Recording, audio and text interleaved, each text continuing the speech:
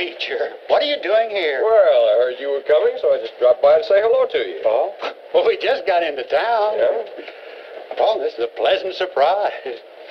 Years haven't changed you. Well, you don't look so bad yourself. Oh, Henry. You know, Henry's one of our top research assistants at the university. He's going to take over Campbell's job. I'm just here helping him get organized.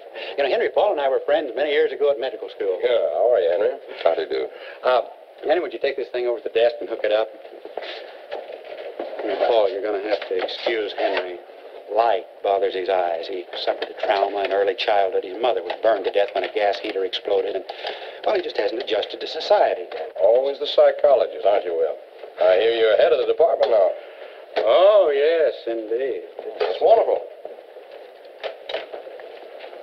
What have we got here? Unusual. Yeah, I noticed that when I came in. They were alive yesterday. I was here with Matt Campbell when he died. Heart attack. Mm-hmm. It's too bad. I didn't know him very well. I just appropriated the funds for him. Henry! You want something? The animals are dead. Yes, I know. That's Henry for you, phlegmatic, but seething inside. Brilliant mind. Brilliant. He's just the person to carry on. Well, what exactly was Campbell working on? Didn't he tell you?